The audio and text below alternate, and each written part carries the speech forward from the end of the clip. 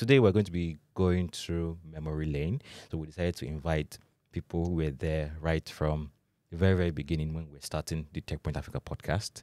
And yeah, that's not all we're doing, in case you're wondering. We're going to be discussing some important stories. First of all, you're going to learn if your account is going to get frozen. Number two, you're going to understand why some startups are shutting down or just, after raising millions of dollars or supposedly raising millions of dollars. And finally, there's a surprise acquisition in the ecosystem, and we're diving into it deeper and deeper and deeper and deeper. So yeah, stay tuned to the end of the show.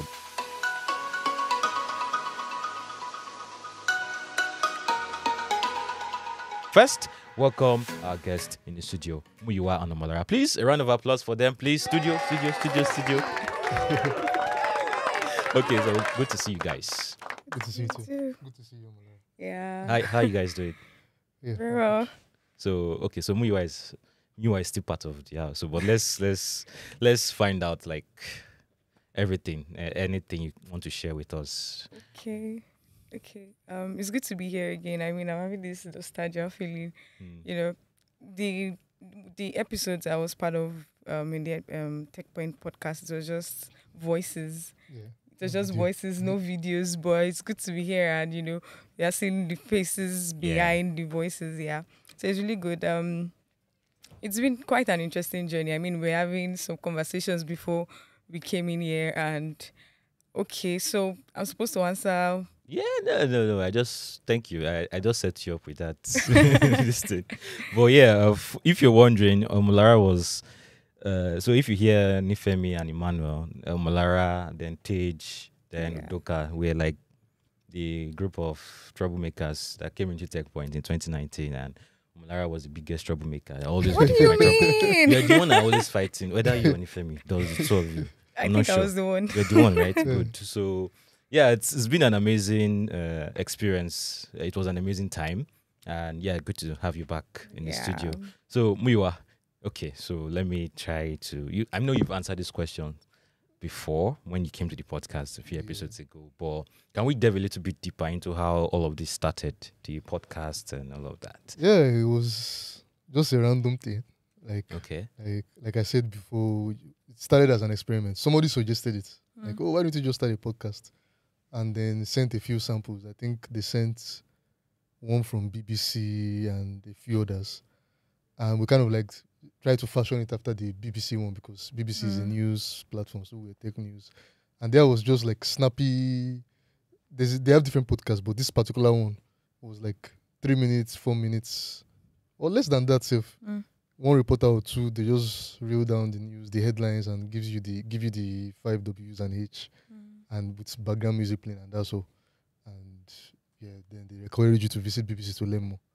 And so that was what the very first episode was. I believe the first episode was Tage and Titilola. I'm Titilola. I'm Tage. This is Techpoint Africa Podcast. This week on Techpoint Africa. Subscribers can go and look for that. Yeah, the first episode was Tage and Titilola, and they just went back and forth. Oh, interesting. I think I remember. It was very robotic. Yeah. So and they were like, okay, no, we don't like this format. Let's try freeform. And so we then moved to freeform, and that's how it just went to different stages. At some point, Carol reached out. Carol was like our sound engineer. He just liked. He was a fan of Techpoint. He heard a couple episodes, and I was like, hey, because we're recording them with like I think we had this lapel. Okay, lapel. This boya to work, I mean. Yeah, boya. The sound wasn't that great. Yeah, so I mean, those that complain about sound now, I don't see it, but anyway, you need to hear the sound back then. So we're like, I can help you make the sound better.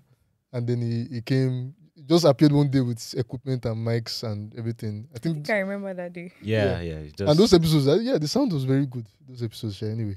So yeah, he came, did that. Karuna, he has a Japan. But yeah, it was very instrumental. And yeah, I think I remember all those times, and I think right now I just wonder what other directions we could have taken the podcast, but maybe we will leave that for probably future conversations. But Omolara, your first time in the mic, how did it feel? Like, I was very nervous because, the way Muyiwa does is that he just comes into the atrium and say, "You're on the next one." I'm like, what am I supposed to do? What am I supposed to say? So he comes in and say, "Okay, these are the stories we are sharing, we are talking about and all of that." So I'm like, am I supposed to read all of this and just come and just talk freestyle? But as the time went on, I became, yeah. I mean, you look the part, so yes, exactly. So I heard the fact that, aside the fact that people tell me that I have the voice, I have the voice, and people want to hear me speak and all of that. So I just kind of like blended into the whole thing, and it went well till I left Techpoint. Interesting. So for those, you had 3 names, right? We've confirmed 2 for next week: Titi and Tage, the people that hosted the very first episode. We'll be inviting them next week. We're still debating who will host that one. Because she's look at her there. But it's fine. Okay, you can't see her, but it's fine. So, but Carol, right now, is probably still sleeping, or that is if he still sleeps in general. Well, Carol, if you are listening to this, it's a challenge. Let's do this. Let's talk. I know there are a bunch of stories. I heard Carol talked about when he first heard the podcast and what made him reach out. I think you should come and share it on live camera if he has the mind. So, okay, guys. I think at some point say let's do video. Like why the move from just audio to video? The idea was just like, honestly. So I mean, when we were just audio, the numbers were okay, especially pre-COVID.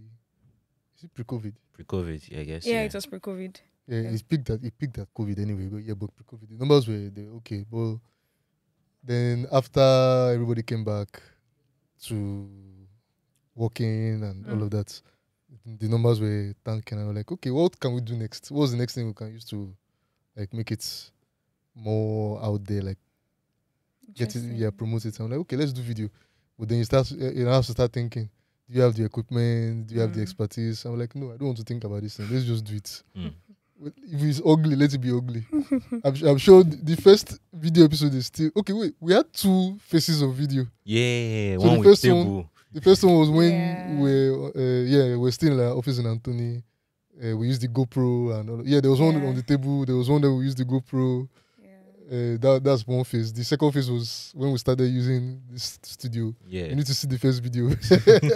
Really terrible. I think we used phones to record that first. Yeah, or some camcorder. Yeah, camcorder. Really terrible. Yeah. But I mean, the idea is you just keep improving. That's a testament to consistency. Yeah, I remember I was dragging with you then, like, it's Techpoint. Yeah, I processes. mean, the truth is, it's not like we are CNN or channel. Do you know how much it costs to get one camera, like high quality camera that you see on TV? Yeah, we don't have that kind of money. Millions of naira. forget the impact Techpoint has. No, we don't have that kind of money. The other things to prioritize.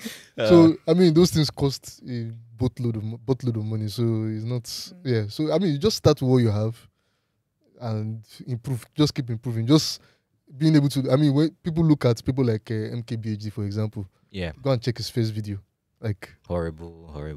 Look at Mr. Beast to check his first video. So I mean, I think it's all part of the story, actually. Yeah. It's all part of the process, and it shows that there is a line of growth in everything that is going on. And when you get to that peak, if you eventually get to the peak, it all makes up the story of how you got there in the first place. I mean, nobody just comes out of the blues and blow like that. Even if you look at, sorry, I thought you don't. Even if you look at like big media houses that you look at, like channels, CNN.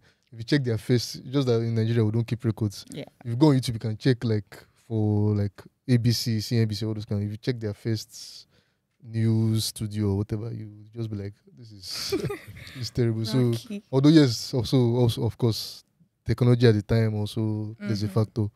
But even them, you find out that they, even where they are now, they still have a goal in front where they want to be. Yeah. So you just keep improving.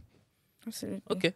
All right. So if I keep asking questions, and I think we'll not even delve into today's stories. So yeah, I think we should move to the stories for today, and we can keep chipping in one or two things at different intervals. So don't be angry if I digress once in a while. Maybe I remember one question I was supposed to ask or something. But first things first, the CBN released a circular that from 2024, I think April 2024, they'll be freezing accounts without NINs and BVNs. And that's a big issue considering all of the things that have been going on in the fintech or financial services space. So in the past few weeks, we've heard so and so bank lost billions of naira to fraud in tech space. This bank blocked money transfers to 3 new banks. And the consensus was all this money that has been lost in the tech space or in the financial services space is going out through 2 major neobanks, PalmPay and OP. And from what I found out during that time, it's saying that the NIN was supposed to have been enforced by all these fintech companies a few months ago, but nobody followed that, and CBN did not enforce it. But now the CBN is about to enforce it, and I have concerns. So, but let me hear what you guys think about this particular issue in the first place. Yeah, I mean, I think it's overdue. Okay. Absolutely. So, I mean, yeah, I want to put myself in the shoes of like a fintech company that has raised venture capital and has to always signal growth. And so you prioritize tier 1 accounts. That's accounts that don't require any form of KYC, identification. Like just your phone number or your email, you just use and verify, right? And then that means I can put anybody's name, opening an account in anybody's name and use that to collect money and move money around. And when you hear them throwing numbers like, oh, they have so number of accounts, I think the average fintech probably has more users than the average Nigerian bank, right? And then we're always like kind of giving Nigerian banks some flack for how maybe they're a bit slow about some things that require you to come physically. So for an example, my wife opened an account recently for a new job she got. And she was able to open it online. But she was receiving money in it. But she was not able to access the money for months. Because the bank was like, no, you have to come physically before you can start accessing the money. And so, I mean, mother of 2 babies, even though I assist, there's not enough time to go to the bank. So eventually she went to the bank and was able to submit whatever they needed and everything. And then she attempted her first transfer. And they called her. Like the customer care of the bank called her and said, we're trying to confirm that you just attempted this transfer. Blah, blah, blah, blah. Like asked her a few questions, verified who she was. When she confirmed everything and they were satisfied, immediately the call ended, the transfer went through. Interesting. Now, all these processes, they cause some kind of friction. You complain, right? But there is a reason behind them. True. So when the CBN is saying they want to block accounts without BVN or NIN, right? The initial reaction is to start complaining about things like that. But then if you know how much money people have lost, right? To things like this, where people are opening accounts in your name and can transfer money and move around, then you understand the reason behind it. Then the question now is, how do we find the balance? I think that is what fintech startups should. That's why they are the innovators. We need to find a way to find that balance. There needs to be innovation around that. I don't know how the likes of MoneyPoint does it, but there needs to be innovation around that. I mean, to be fair, even MoneyPoint, Kuda, they don't have as much issues as PalmPay exactly. and Kuda, but there are still concerns with them, right? So there's the fact that this one is not outright. I won't call it outright fraud, but say you transfer money to an Instagram vendor and the Instagram vendor does not respond to you. if you report to the bank, they will first of all freeze the account, then tell the person to come. Let's settle the issue. But right now, I don't know if it's a policy change, but right now, these neobanks, they don't freeze the account. They will tell you to go and bring a police report. Mm. Yeah. And when they are telling you to bring police report, they're basically telling you, forget that money. Because police report is like another... That's stress on it. You probably spend you spend how much? Like, how much do you send to the... you spend how much you... So, but I don't know if you've experienced any of these things I'm mentioning. Well, not directly. Okay. My sister works with a certain bank in Nigeria. So she gets to resolve most of these issues with these new banks and all of that. So one of the issues that she always complains about is the fact that anytime someone does a transaction, and, people come to the bank a lot to complain. So they make some transactions and they tell you to send it to a PalmPay or an OPay account. Fraud, actually. So immediately this money goes into this account. Trust me, there is no how you can track it. It is not coming out again. That's the end. That's the end. But if it's a normal traditional bank, right, you can always freeze the account, like you said. Freeze the account, call the person, there is a way they go about this whole thing. But if it is any of these new banks, the money is not coming out. The money is not coming out. So I think this might be a good policy for our own good, because a lot of people has lost lots of money. I mean, I hear a lot of stories. I can't even start recounting all of them. I hear a lot of these stories. So yeah, I think it's a good initiative actually. So Though we might need to take some time to adjust to it, I think the news even said that people that their NIN has been verified, they need to revalidate the account. They need to revalidate. Yes, they need to revalidate the NIN. So everybody, yes, including people yes, who already. yes. We need to all revalidate our NIN. No. And the fact that we need to go to the bank. I mean, on Monday, I'm on leave. On Monday, I spent half of my day at the bank. Don't let me mention the name of the bank. I spent half of my day at the bank. I'm like, okay, so this thing could have easily taken... I sent the money to another account and the money didn't go through. So I had to go to the bank to complain. And I spent half of the day. And there were not even chairs that I could even sit. I stood my eyes were turning me at some point. So you didn't buy a ground, like I said. So I was wondering, I wanted to ask you, like, is there, maybe like your sister has, is there like a policy that is enabling traditional banks to be able to freeze those monies and your banks can't do that?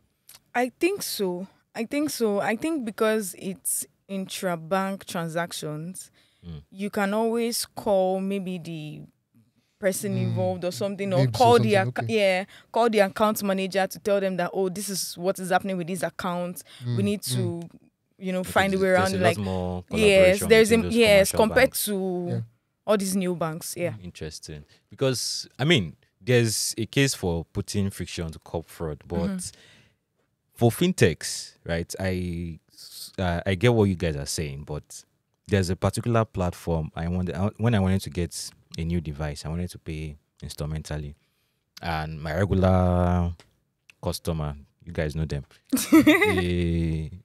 I didn't like the terms of their deal, so I wanted to use a different platform. Then this platform started asking me for this, asking me for that, asking me for this. On top, I said I'm not doing it again. 2 weeks later, they messaged me like, how far? We noticed you started this process, but you didn't complete. I said, no, I know what you're talking about. okay, when you see this is too much. It's the same experience I've had with them. I know what you're talking about. Oh, okay. So, we don't want to mention them, but yeah. Come on. But that's why they will not have the kind of growth that you are hearing other fintechs having. Right? Yeah, but they might not have as much fraud problems. Yeah, exactly. So, but it's like their compliance team is just hardcore. They just want everything to be done the right way, even though they don't even make you come physically. Yeah. But then, I mean, this is not an ad for. I'm not okay. I don't want to mention. So it's not that I'm promoting them, but I've already mentioned one of them. I see that they found a way, because speaking to innovation around what I was talking about, they found a way to kind of do some of these verifications with third-party, either it's third-party tools or tools they build themselves, where you like turn on your camera They see you live. Okay. Just to confirm that you are the person that you say you are. They probably use AI and match it with the record on your BVN or whatever. Yeah. So, I mean, I've opened an account like that with one of these neobanks, a business account for Techpoint, one of these neobanks, and everything was done in under 30 minutes. And within 12 hours, account was ready, all the documents were submitted, verified, and all of that. I did not confirm whether it was proprietary or a third-party service. I know there are services like that in Nigeria and Africa. Yeah. Right. So, is there a way CBN themselves can then embrace some of these things? Right.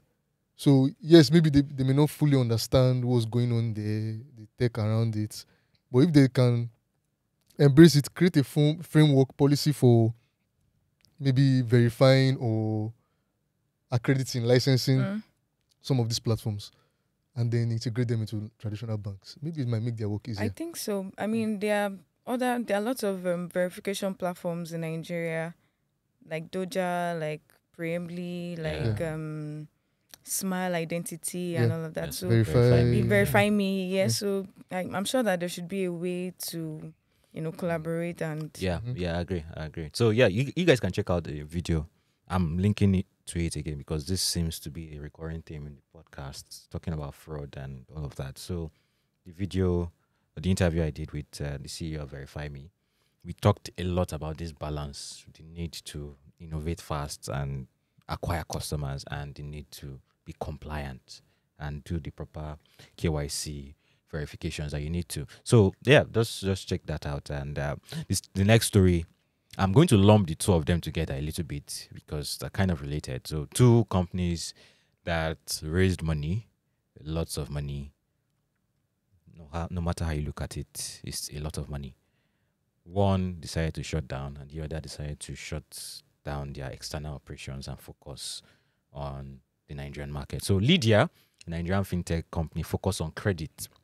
Now, I think I referenced credits in the last topic. So it's focused on credit collections and all those issues around borrowing money that you refuse to pay back.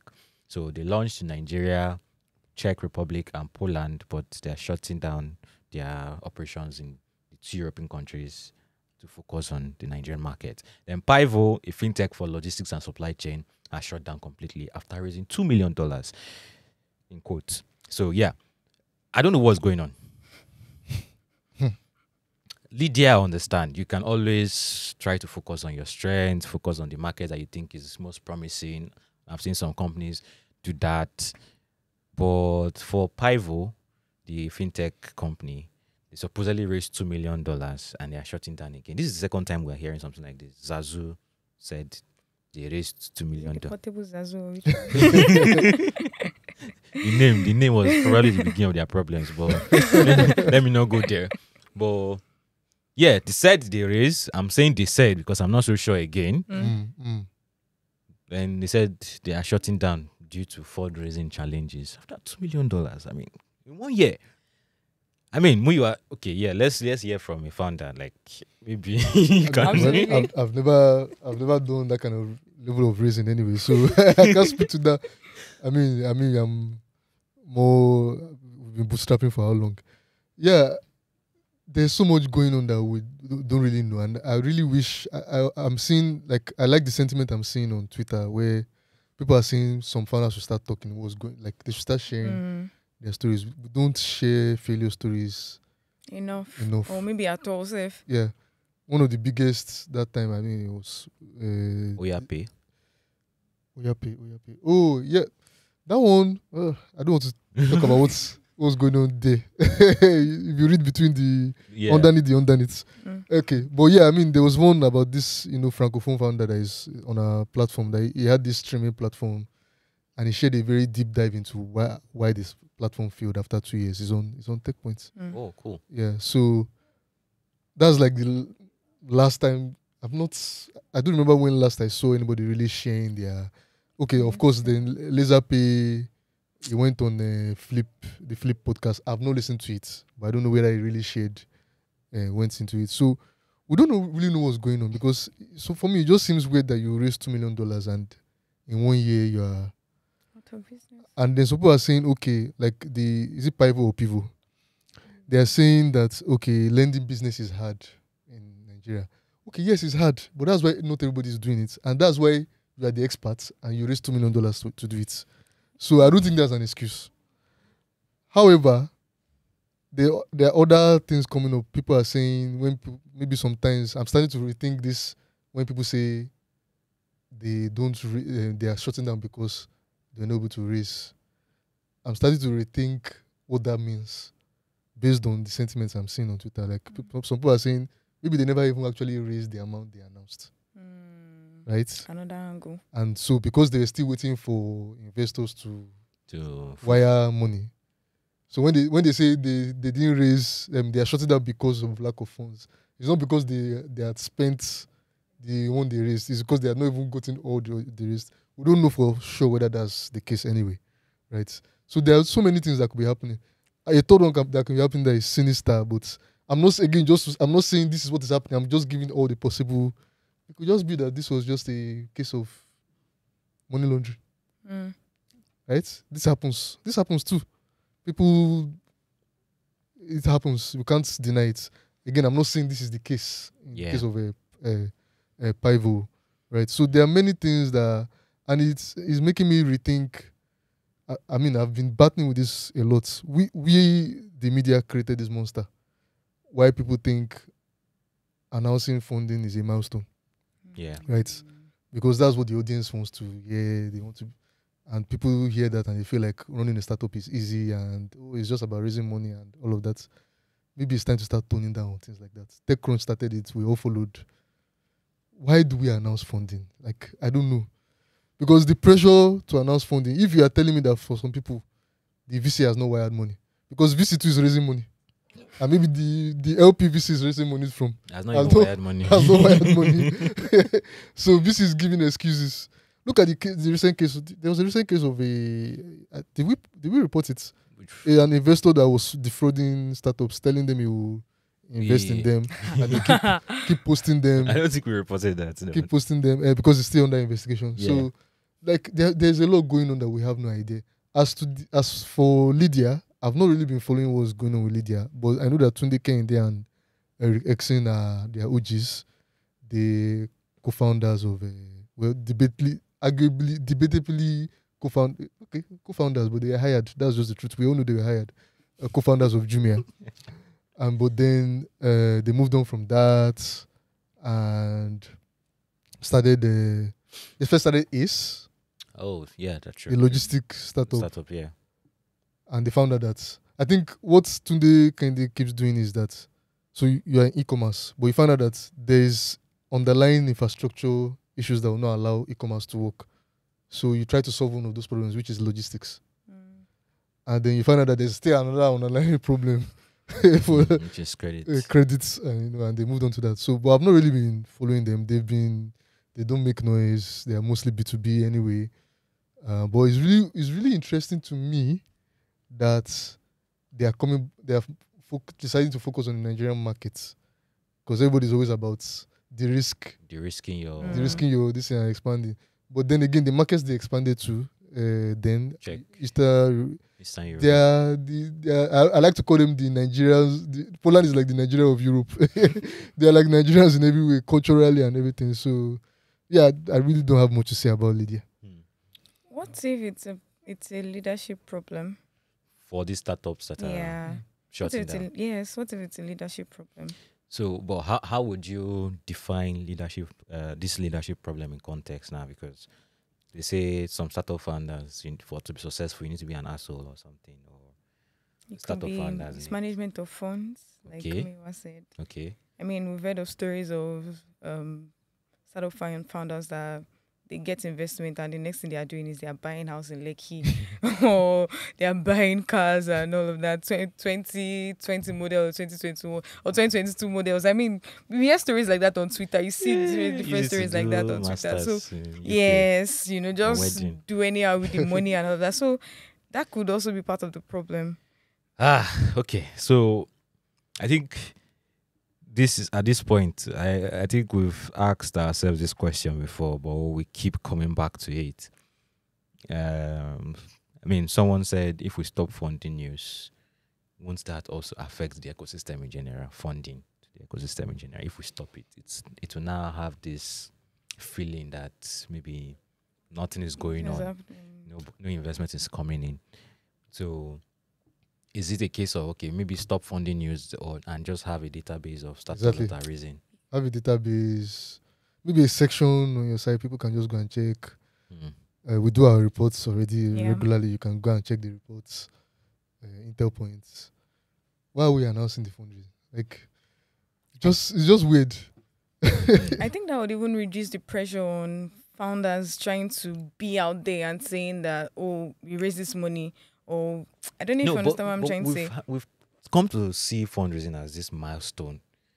Yeah. See any fundraise on Twitter, on Instagram. People are even congratulating you. The headache that it is. First of all, you are diluted. You've given away so much of the company that belongs to you. And then there's now more pressure. You're now answering to more people. So why are they congratulating you? Honestly, it's funny. I mean, the founders have congratulated privately when they raise money. Forget that thing. Forget that thing. That's just the because truth. it's giving out so much. And then even announcing is also creating this. Because I find myself often having to educate people. Like people here, okay, first of all, even for me, because people see that. I mean, you said it before. You stopped sharing fundraising news on your WhatsApp status because people start billing you. Because they just I don't know how they think. But just because I announced fundraising that somebody raised money doesn't mean I'm their friend and I know them. Why should that even be the thought in the first place? So I have money. And then even the person that raised, people just think that because they raised, they have money automatically. It's their money. Yes, again, because some founders then approach it that way. That's those ones that don't have corporate governance, right? But you're paid on the salary. It's not your money. Okay, people today still think that because Paystack was sold for 200 million, that is how much Shola and Ezra got. So all the people that invested the Paystack, then they will not collect their share of the 200 million.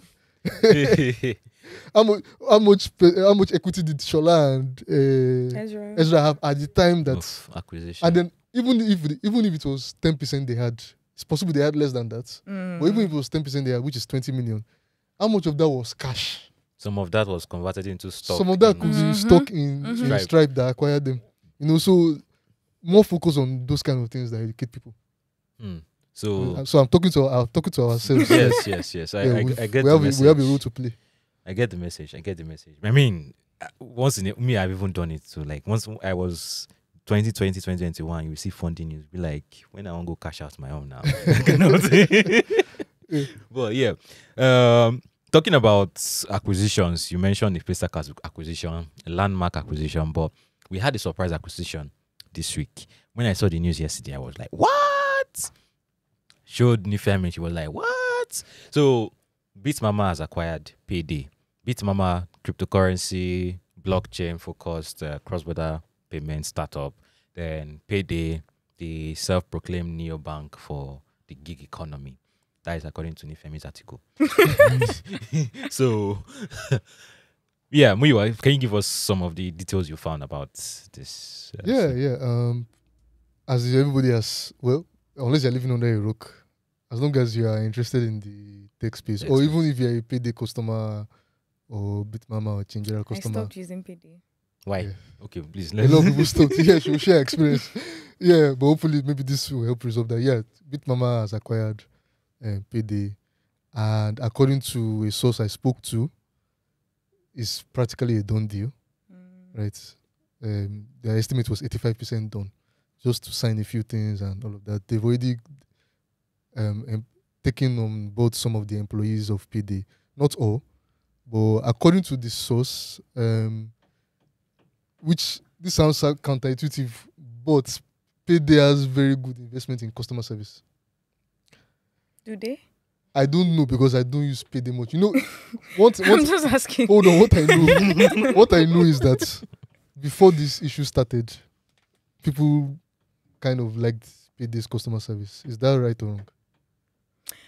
Before their issue started. When did the issue start? I want to know. When they started having issues with the you know all the underlying issues they have. Yeah. But I mean, I tried using. Yeah, there was a lot of positive sentiments about Payday. If you check Twitter, when then, it just started, I if remember. you check Twitter, then there was a lot of positive sentiments. Yeah, but So down the line, just if a product is struggling, how much what can customer service do? okay. I think I remember what happened. I was seeing a lot of positive sentiments. Mm-hmm. Then I went to use the product. I'm like, did they pay you guys to be praising Payday? That's what I thought. That could be. And it was not just me. A friend of mine wanted to use Payday. And the next thing, he came into my room like, Ima, all this sorry, I'm speaking pidgin English. All these startup people are writing about, what are they doing?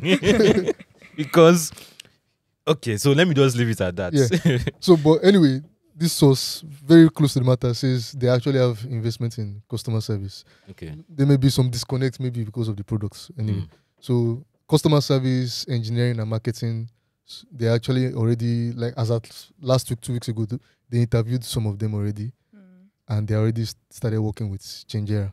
But not all of them. Not all of them. What about the CEO? So there's no, they did not confirm what is happening with the CEO, but my guess is there's a very, very capable CTO already at Bitmama.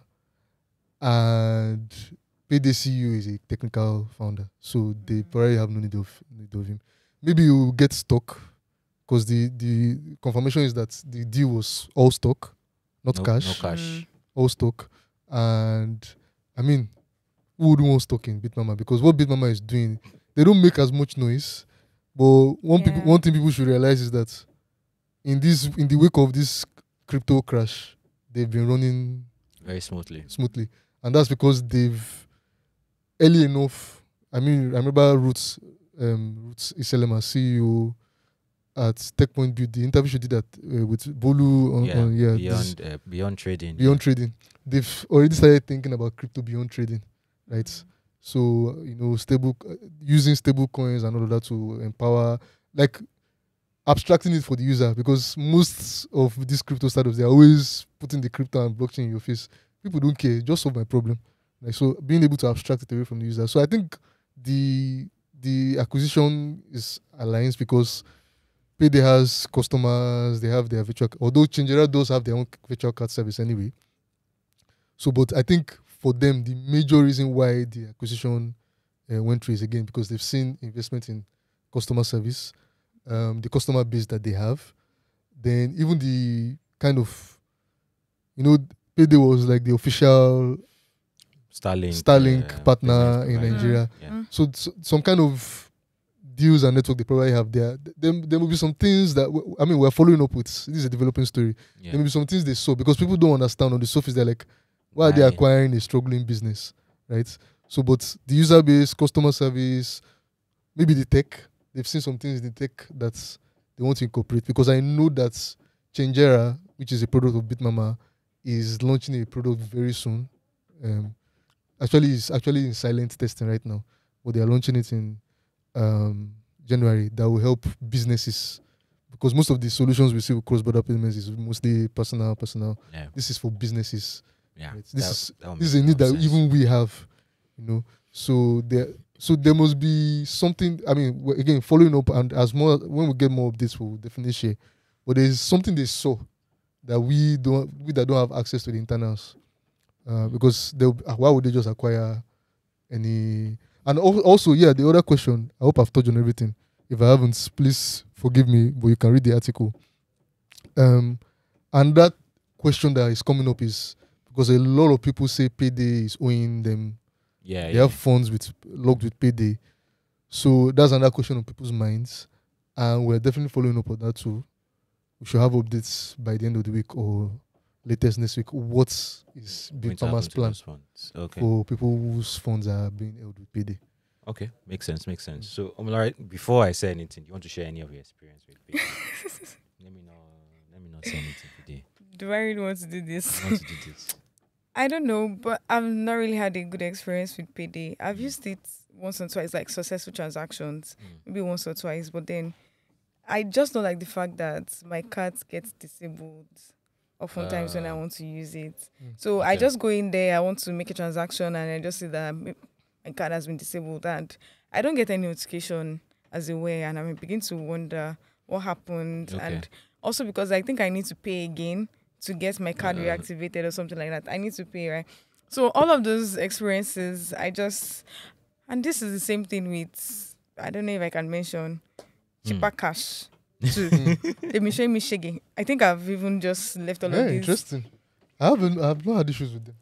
I've had issues with cheaper cash too. What specific issue? What specific issues? So it's always the fact that maybe my accounts get deducted, cash gets deducted from my account. And because my card is already on Apple Store, there are some things like maybe iTunes. I do not use iTunes. And because my card is already on cheaper cash, it gets deducted. And I'm wondering why. I don't know if it is just peculiar to me or other people experience this. You might need to... Have you cancelled the subscription? Yeah. I don't even know how, because I never subscribed to it in the first place.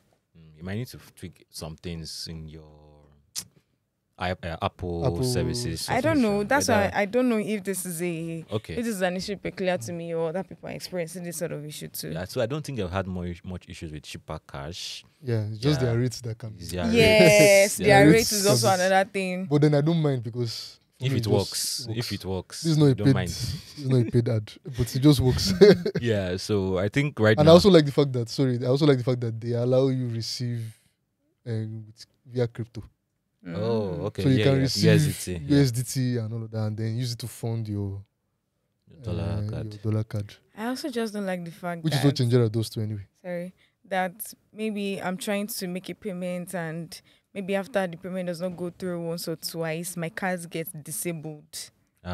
Oh yeah, that's I think you wrote my about that. My card gets disabled, so I have to pay you another 3K or 3.5 to get another card or to reactivate the card. Why? So that's you stripping me off now. wait. So the issue is for every time that payment does not go through, they're losing money. Oh. And their providers are penalizing them for that.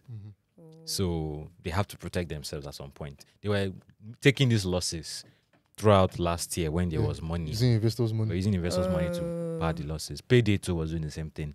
But when investor money dried up, their eyes were open. The eyes of the understanding were open.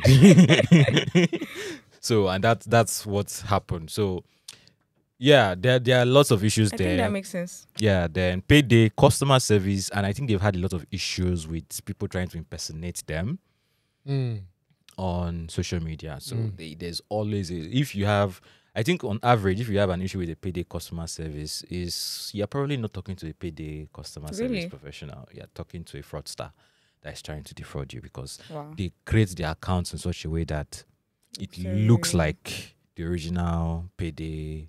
Why can't they just get a verified account? They have a verified account, but I don't know if people don't pay attention. They have a verified account. But even with the verified account, with this X thing, anybody can be verified. Okay. Let's not even go gold verification. Gold verification. Well, except that invest $1,000 per month. Except that. Yeah. But if it's the normal blue tick, anybody can get that with 5K. Yeah. 5K, I think can get all that. these things. I think I had this conversation before Elon Musk brought all this blue, golden verification. But yeah, that's interesting. So you can check Techpoint Africa to look at some of the stories we discussed today. And of course, like Muyiwa said, we'll be following up on some of the questions you probably have.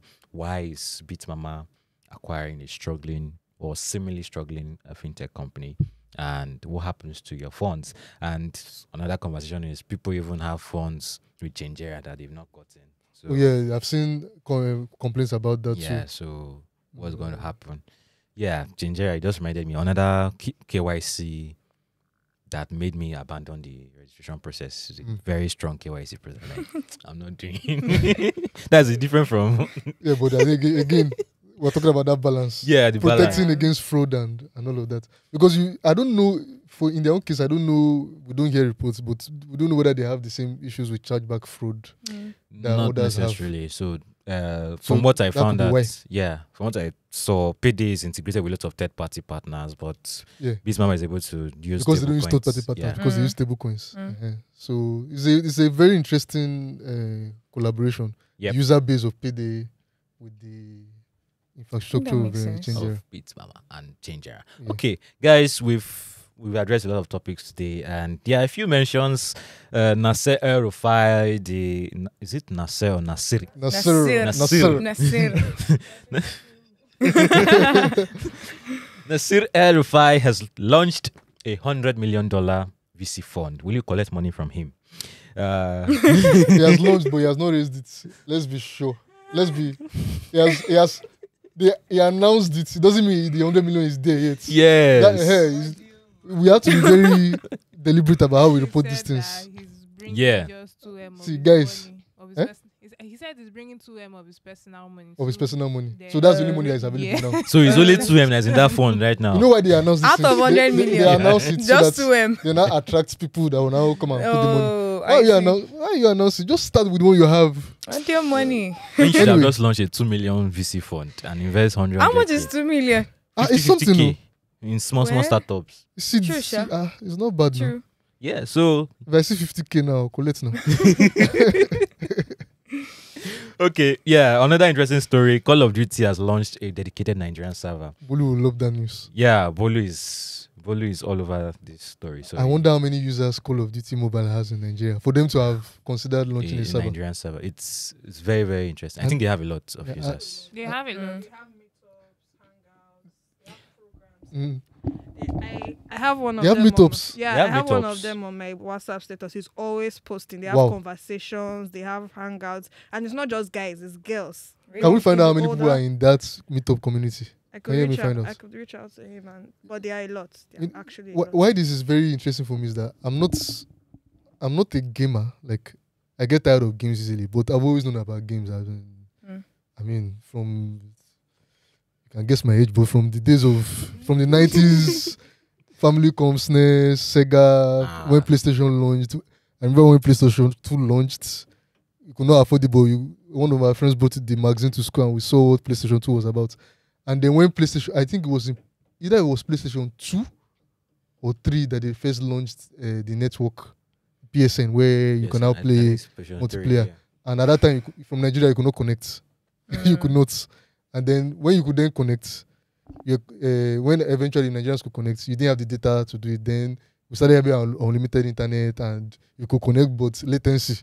So they'll be beating you up because by the time you press X, so but now the fact that mobile gaming, I mean, first of all, that's barrier to acquiring a console, although they are relatively cheap anyway, they make more money on the CDs. That's barrier to acquiring a console taking off because you can play on mobile. And then now that we now have servers, more people are, like I just want to see what is going to. The next thing I want to see is will they enable payments for Nigerians? How much can they make? You know, because people want to buy guns and all the different modifications. So this is interesting for someone who always learned about games in my childhood. Imagine if we had mobile phones then and this kind of advantages. Maybe I would have gotten more into gaming. Who knows? Yeah, interesting. I mean, there were some handheld devices, but I don't think there was Game Boy, there was PSP, Game Boy, and all of that. But yeah, I'm a game person, so I don't know. Sorry.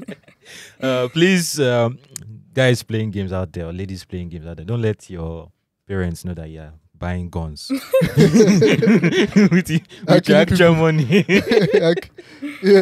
Killing people.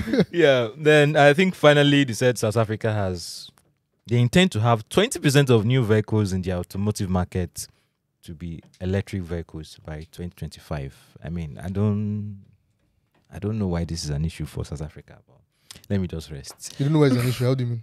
Like, why do they care about having they should EVs? care with all the load shedding and everything that's happening. EVs. Yeah, I mean, you know, you've been to South Africa. I don't know if you noticed one thing. Yeah. As you were landing on the plane, did you see the roofs? No, I'm not sure. A lot of solar panels. I arrived at night, like midnight. Oh, okay. A lot of solar panels because with this they are load shedding. They just say NEPA is taking like they say load shedding. They're giving it a nice name.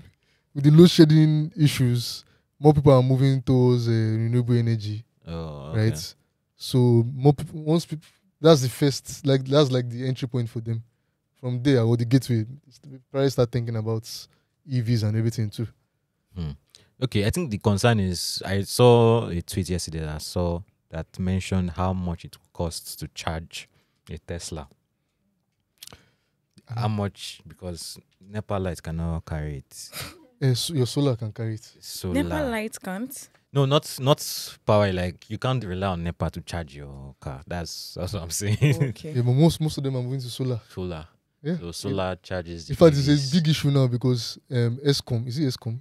Their biggest power provider is now trying to like get government to give government support to stop people from getting solar panels and going off the grid. So people are just like, we don't want to be connected to you anymore because they are not used to. They are not like us. They didn't grow up with this situation of power maybe black. It's the area I stayed though, but in Gauteng, but load shedding, like NEPA takes light for a few minutes and they bring it back. You stayed in a hotel.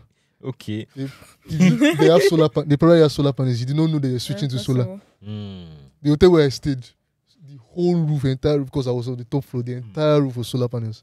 You just didn't notice that they switched. Okay. I remember going to an office was in Santin, and I and the other Nigerian went for a meeting, and when it was time to leave, we tried to book an Uber. We were roaming. For some reason, the network wasn't going through. Yeah, the roaming is not reliable. So we're there for like, and somebody else also, depending on the location, we're there for like 20 minutes. Do we have enough time? No. No, I thought we agreed on long form now. So, interesting story I want to share. You can either think is racism or you can think is... I don't overthink these things. But I wonder if it wouldn't have happened to a white person. So we're there seated for like 20 minutes trying to book. Unknown to us, there were cameras in the lobby. And then next thing we know, a black security guard comes in. Because it's a complex building, office complex, so different. And the guy comes and like, hey, hi, how you doing? Like, he didn't come like, what are you doing here? He was like, hey, oh, what are you waiting for? Like, kind of in a friendly way, but you knew what he was doing. So he asked, that one was, my colleague was standing like maybe 5 meters away, trying to find network for his own. We're trying to see whoever's phone would be able to book our Uber first. And the guy answered that, we're trying to book an Uber. Then he came to me too to confirm the same thing. And next thing I know, he went to the restroom and then he went behind. He asked us which office we were. And then next thing we knew, we had gone to the office we said we were coming from. So I asked them, there are some guys there. Are you guys with them? Say, oh, yeah. And next thing they came out like, oh, what's going on? Now getting to my story because they're wondering, like, oh, we're having issues. Is the load shedding? I'm like, oh, load shedding? Like, because there was lights, right? Obviously, solar or whatever. But apparently, just like here, if you've noticed, whenever there's no lights, network is actually poor. I never connected it before, so they're like, oh yeah, anytime there's load shedding, network is bad. I'm like, oh, hey, then they just booked the Uber for us. So load shedding affects network. Interesting. It affects many things. Yeah, I've noticed that from cellular, but I wonder why it affects my fiber at home. Where rain and network and power outage, if there's extended power outage, the fiber gets very, very slow and terrible. Why is that? Okay, yeah, that's a different conversation. But I think before we get into this, but the point I'm trying to make is, I mean, they are just more and more of them are moving towards renewable energy because it's just ruining many things for them. Okay, that makes sense. Makes sense. Okay, so don't forget, we had a lot of discussions about acquisitions, about refocusing your market, and interesting conversations. And just imagine how much negotiation and how much conversations are going on behind the Bitmama deal and everything. So if you want to learn how to negotiate like a pro and close like a pro, don't sleep on AltSchool's high impact selling course. We're partnering with them. And for the sake of being part of this podcast, you're going to get a 20% discount on the fee. And like Nifemi pointed out a few weeks ago, it's being managed by instructors that have closed a combined $10 million in revenue, not VC fundraising. So, yeah, actual revenue. Actual revenue. So, you're going to learn a lot about negotiation, about selling your vision, and about acquiring the customers that you need to actually grow your business. So yeah, use the code TechPoint to grab your offer while it lasts. So yeah, don't forget to subscribe to our newsletters, FinTech Today, my newsletter, which is going to be having some changes very soon. Then the Workaholic, you've not changed the name yet. Okay, it's fine. then Techpoint Digests, our flagship newsletter led by Victoria. And yeah, very, very interesting. Equity merchants, obviously. Also going to be, there's some changes already there, and so you must have noticed it, but it's going to be coming better and better and better. And we're doing a lot of things internally to improve. And don't forget to like, share, subscribe, and do all the things you need to do. And you can always reach out to, don't disturb them too much, but you can always reach out to Muyiwa, Omolara, and have conversations with them. I'm a little bit rusty, actually. Yeah. It's been a while. Right? And if I didn't share this South Africa story with me. And the Lidya one too. I should move on. Yeah, don't worry. You should do this more often. We should be saying Yeah, actually. I'll think about it. Think about it, yeah? Okay, so you're doing stuff around AI and analytics, right? So you have conversations around that. So I work as a marketing outcomes person. Okay. It's analytics intelligence. It's a data analytics company, and we also we teach people in data analytics, data science, AI with the flagship of AI Academy. Ah, interesting. Yeah, so we have an AI Academy. When did you launch that? AI. Before or after ChatGPT? In fact, I'm trying to set. we were actually integrated with ChatGPT in 2020. Oh, so Yes. you were using GPT-3. Yes, as at the time. OpenAI. Yes. They've been around since 2018. That's what most people don't know. Yeah, they've Powering been around. many apps that you use actually. Exactly. Interesting. So yeah, if you want to learn more about what Omolara is doing with analytics intelligence, please reach out to her. Of course. Yeah, Muyiwa, we're at TechPoint. So, all right, guys, thank you for joining us, and it's been quite a while, and I hope you enjoyed this episode. Of course, for those who don't like this long form, we'll be splitting the episodes as usual to smaller bites that you can consume. And yeah, we are appreciating all your comments, all your talks, your feedbacks, and your fights. If you fight me, I'll fight you back. There's no hard feelings. And yeah, you can find us on Google Podcasts, Apple Podcasts. Wait, Google Podcast is about to, so YouTube Music. Yeah, they're moving to YouTube Music. This is stressful. Spotify.